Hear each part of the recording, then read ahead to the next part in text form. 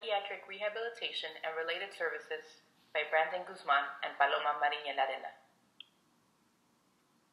Before we begin, let's review a couple of definitions. A psychiatric disability, as defined by Americans with Disability Act, is a mental impairment that substantially limits one or more of the major life activities of an individual. However, according to Corrigan, it is a three-part definition, consisting of a diagnosable mental illness, a person with a psychiatric disability is not able to pursue significant goals, and third, both the mental illness and its interference with the attainment of goals persist for significant periods of time.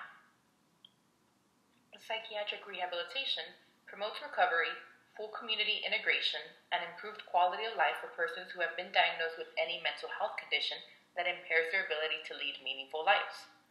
The services offered are collaborative, person-directed, and individualized. Its focus is on helping individuals develop skills and access resources needed to increase their capacity to be successful and satisfied in the living, working, learning, and social environments of their choice. Psychiatric rehabilitation services are an array of services that can contribute to recovery or not, depending on the principles, values, and competencies with which they are delivered. Services include treatment, crisis intervention, case management, peer support, wellness services, and each have a specific intended outcome. Recovery is a process of regaining meaningful life and hope. Bidirectional, functioning in two directions. So you may ask yourself, what's the difference between rehabilitation and treatment services? Rehabilitation services has as its intended outcome the development of valued role functioning and is focused on recovery, while in turn, treatment services solely has as its intended outcome the reduction of symptoms and distress. So who can benefit from psychiatric rehabilitation services?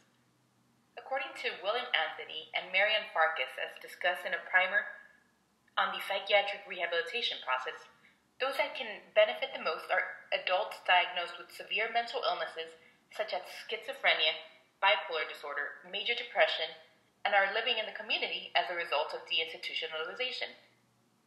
Psychiatric rehabilitation helps persons who have experienced severe psychiatric disabilities rather than concentrating on individuals who are simply dissatisfied and unhappy. Why is psychiatric rehabilitation bidirectional? Well, it is meant to have an impact on the individuals and their challenges and strengths relative to personal goals, and meant to have an impact on their community or venue in which goals are pursued and achieved.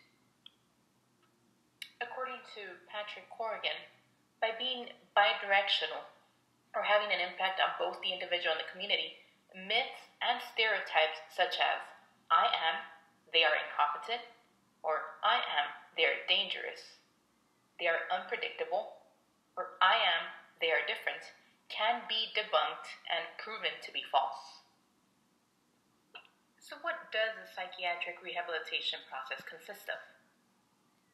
Well, according to Corrigan, it is an integrated model that rests on the following key structures: principles, which are the moral imperatives that guide people and society in dealing with disabilities; strategies, the tools that providers might use to help persons with disabilities; settings, places where rehabilitation occurs; and roles, the different types of people involved in the process. What are the principles that guide the person? Well, they're recovery, hope, goals focus, quality of life, strengths focus, and the dignity to fail. In turn, the principles that guide the community include self-determination, community integration, place first, then train, supports and modifications, real-world focus, inclusion, continuity of services, and integration of services.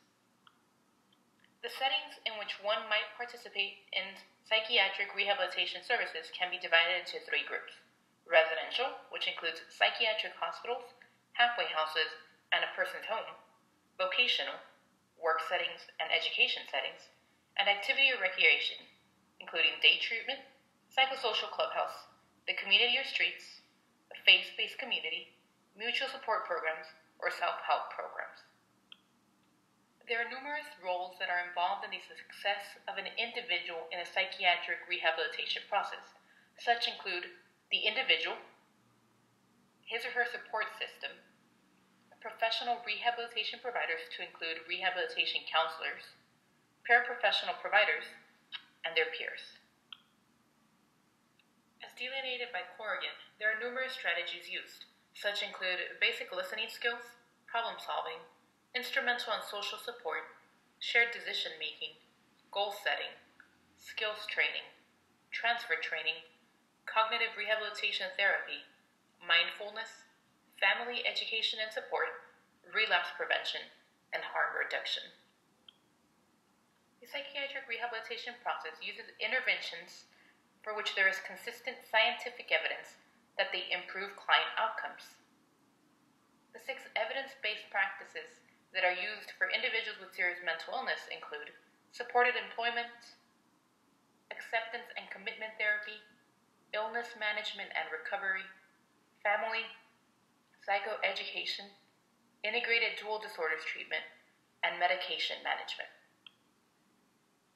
So now that you have learned about psychiatric rehabilitation services, how do you know if you are ready to receive such?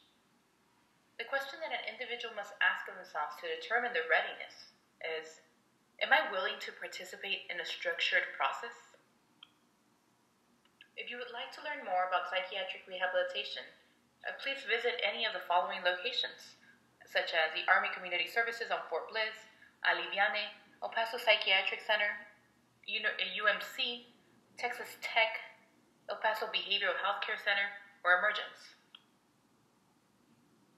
Psychiatric rehabilitation services offer hope and recovery. If you wish to start a journey, do not be afraid to seek help. Locally, one can visit Peaks Behavioral, El Paso Behavioral Health Center, El Paso VA for Veterans and Active Duty, or Emergence Health Network in order to start that journey.